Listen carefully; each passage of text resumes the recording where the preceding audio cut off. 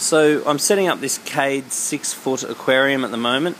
I have figured out why my Vortec 60 pump keeps bucking itself off, is because there is a washer that goes on it, and if the washer's too thick, with this really thick glass, it will throw itself off. So we're just getting the thinner washer to go on it, so the suction is ample to make sure that that works. That was something that was upsetting me before. But the other thing I've done, just to create a fairly unique look with this Cade aquarium, I didn't want to put a background on it. I actually wanted it to look free and open. So what but I didn't want to see all the crap behind it from those other systems.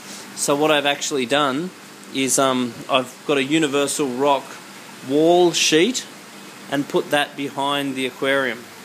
So it's still giving me my very free, open planned Cade look that I love, but I'm getting this big rock wall in the background, which I think looks pretty cool.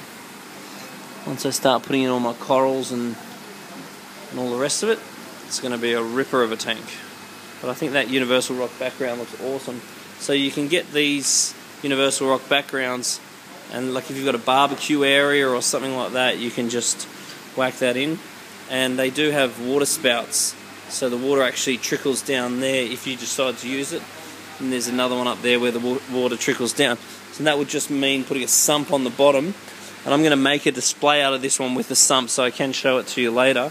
But they've just got these spouts on the back here where you connect the water to turn that into a water feature.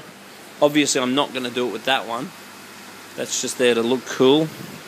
But I will do it with this one once I set it up. So if you're looking for a really cool water feature to go in your patio area or inside, or look really awesome in a pub or a nightclub or something. So if you're looking for an awesome feature, let me know.